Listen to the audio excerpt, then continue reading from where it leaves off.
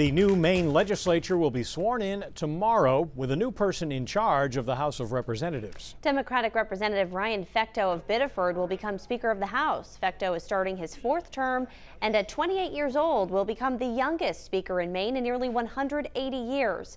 He will preside over a House chamber currently set up at the Augusta Civic Center due to COVID-19, which he says will be the dominant issue of the coming session.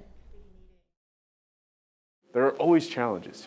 We always have challenges that we face. The important thing is that we come together, regardless of party, to solve those problems, because at the end of the day, the folks outside this building, they expect us to work together to solve problems and to do the best work on behalf of Maine families, and that is what I'm going to do.